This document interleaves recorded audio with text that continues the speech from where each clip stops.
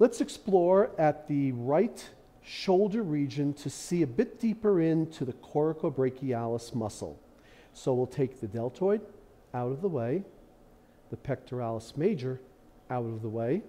We will reflect the pectoralis minor, its coracoid process attachment, its costal rib attachment, and now we can look down at the shoulder anteromedial arm. So the coracoid process of the scapula is the proximal attachment for coracobrachialis, as its name implies.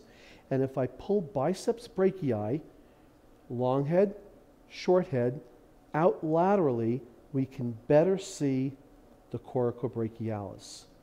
From the coracoid process of the scapula, the coracobrachialis crosses the glenohumeral shoulder joint anteriorly and medially to run down and attach onto the medial shaft of the humerus, approximately the middle 1/3, from about here to about here.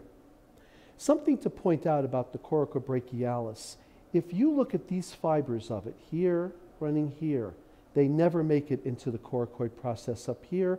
They go into, instead, the short head of the biceps brachii, and indeed these fibers, and even some of these.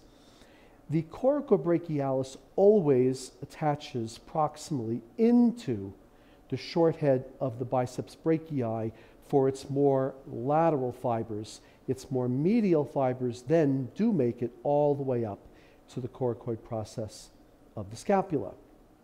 Something else to point out, if I pull the coracobrachialis a bit out of the way and I highlight this structure here, I am highlighting over here with this blunt probe the musculocutaneous nerve, one of the 5 terminal branches of the brachial plexus of nerves, and we can see that it enters directly into the coracobrachialis.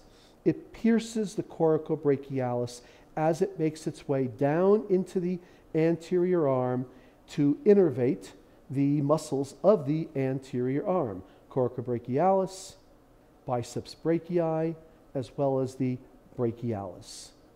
So this is an exploration for the coracobrachialis.